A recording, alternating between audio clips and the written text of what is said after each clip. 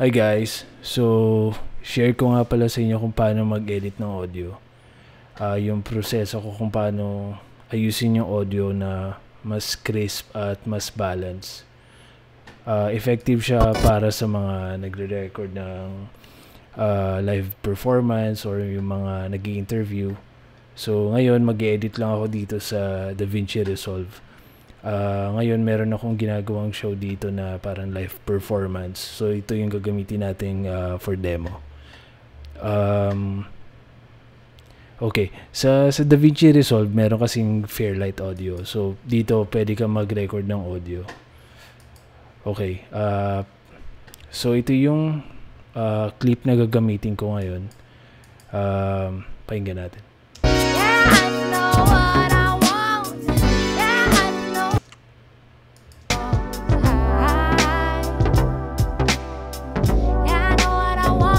So, pansinin nyo yung instrumental tsaka yung boses, mahina yung boses. Tsaka, basically, hindi sila dikit. Isasolo ko yung boses. I know what I want, baby. I know what I want, baby. So, ito yung instrumental.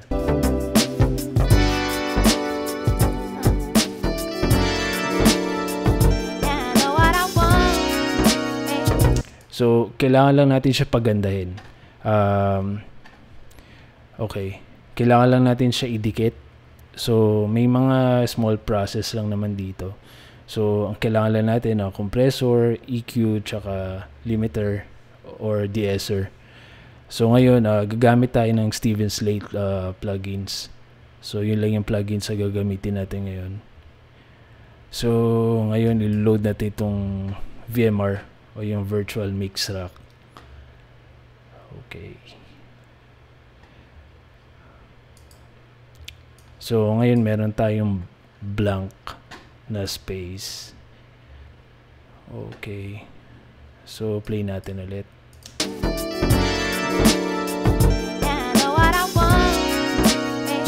Okay. Ngayon, ito sa prosesong ito, pwede ka maglagay ng effects dito. Ito yung rack mo. So, isipin mo na lang yung mixing console mo. Ito yun. Okay. So, ngayon, maglalagay tayo ng EQ. Lagay tayo ng Neve EQ. So, pakinggan natin. Solo ko muna itong boses. Yeah, I know what I want. Babe, yeah, I know what I want. I don't think there is a way. Okay. Yeah, I know what I want. I know what I want. Okay. Ngayon maglalagay naman tayo ng compressor. Hanap tayo ng compressor. Let's say ito. Baby, I know what I want. Baby, I know what I want. Yeah, I know what I want. Baby, I know what I want. Baby, I know what I want. Okay. Tapos lagay tayo ng revival. Yun. Pampadagdag shimmer, basically. Oops, lagyan sa dulo. Okay. Yan. So, ito yung high frequency, ito yung lows. So, pag tinasan ko to, dadagdagan siya ng mids and lows. Tignan niyo. Yeah, I know what I want. Yeah, I know what I need. Ito naman yung high frequencies.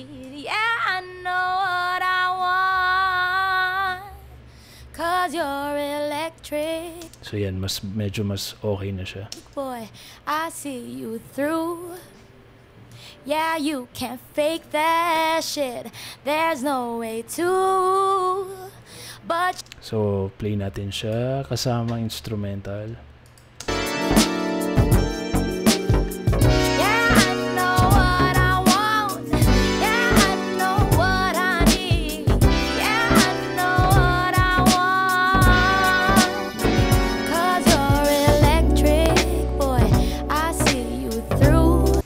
Okay, so mas maganda na siya. So, try natin siya i-bypass. Okay. Ito yung wala. Ito yung meron.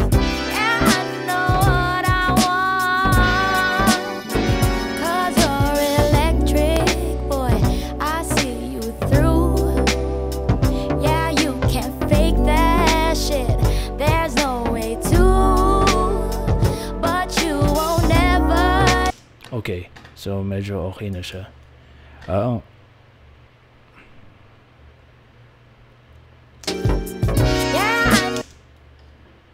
Ngayon, lagyan natin siya ng reverb.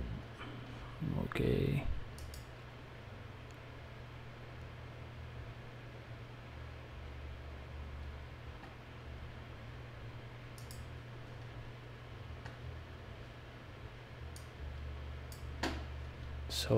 Solo natin to. Yeah, I know what I want. Yeah, I know what I need. Yeah, I know what I want. 'Cause you're electric, boy. I see you through. Konting reverb lang kasi pangit pag marami. Pero depende naman sa trip nyo. Okay. Yeah, you can't fake that shit.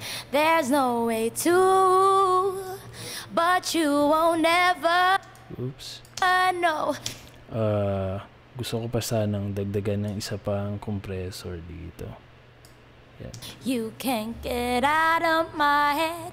You speak so softly in my dreams. It echoes through in me. Yeah, yeah, I know what I want. Yeah, I know what I need. Yeah, I know what I want. Yeah, I know what I want. Yeah, I know what I need. Yeah, I know. Yeah, I know. Yeah, I know. Ooh, ooh, boy, yeah. Ooh, boy, yeah. Ooh. Okay. So, lagyan natin ng delay. Delay. Oops.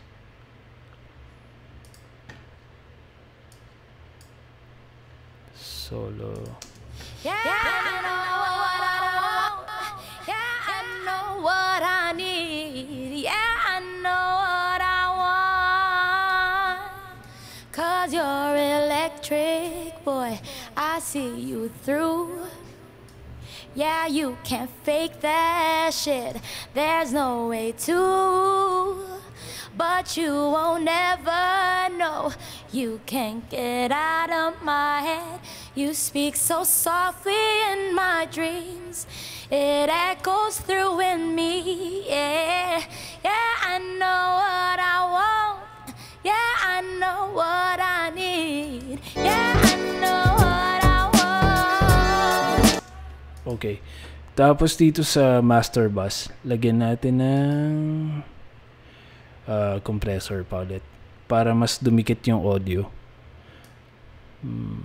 Okay.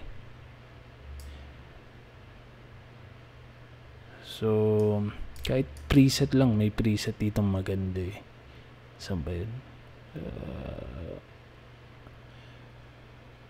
Okay, yan.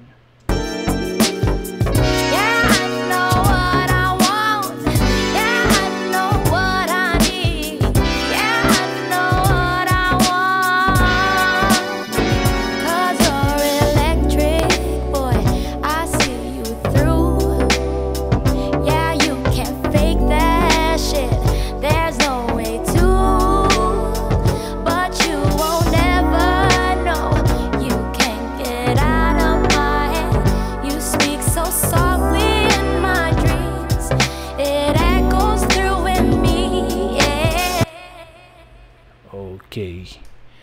So, tignan natin ang before and after. Okay. Disable natin ito lahat. Play natin ulit.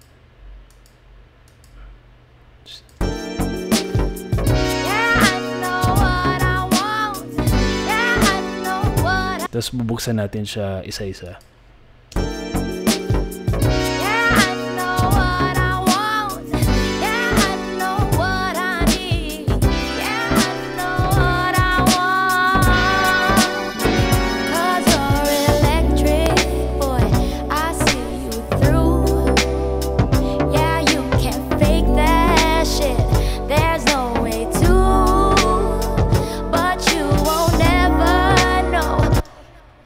So, yun. Apa ba?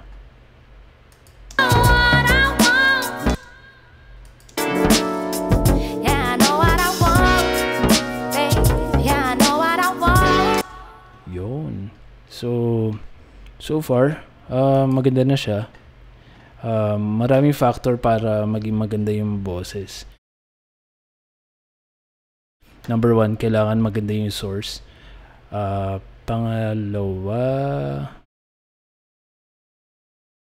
Pangalawa, kailangan maganda yung sakto yung alam mo yung levels. So yung gain mo, kailangan sakto yung leveling mo para hindi mo na siya i-adjust dito. Kasi pag mahina yung gain mo, tapos dito mo siya habulin. For example, ito. Pag tinaasa mo lang ng ganun para lang lumakas to, pangit yun. Magkakaroon ng hiss. So parang, alam mo yun, sa pangit. So, dapat sakto yung levelings lang. So, yun.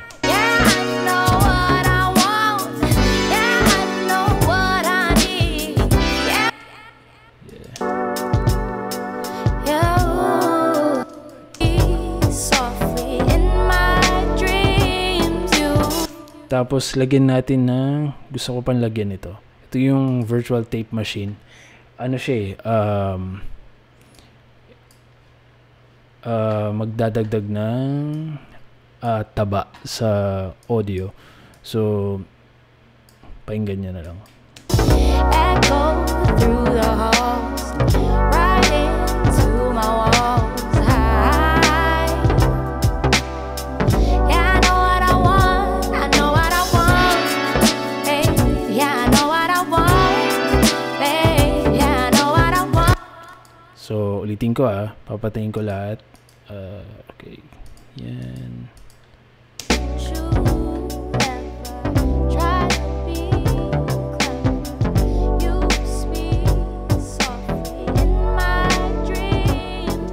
Okay. Enable ko to.